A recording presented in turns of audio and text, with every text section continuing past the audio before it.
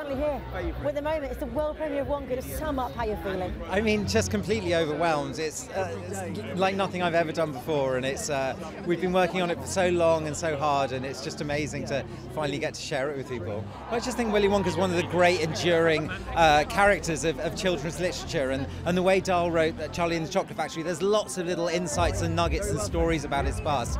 And he was a character Dahl came back to again and again. It was the only book he wrote a sequel to, and he wrote other short stories and material. And I like to think that somewhere Dahl is smiling down on us, but who knows? Maybe he's throwing things. We'll find out. Well, let's talk about the fact that you've got the most incredible cast involved. How do you even begin?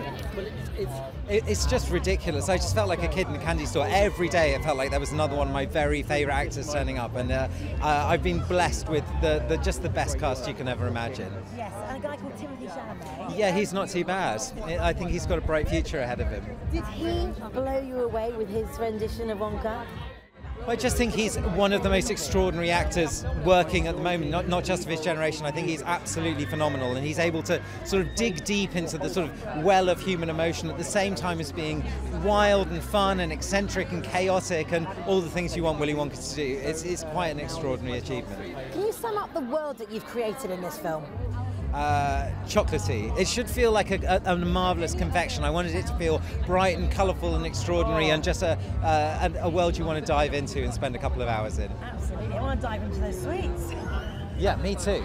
Do you think they're edible? I hope so. I want you to go We'll for it. find out before the end of the evening. Why do you fancy this? Because it's fabulous. Ladies and gentlemen, you're watching Hey You Guys! Hey, you guys! Hey, you guys! Hey, that's what they all say. Hey, you guys! Hey!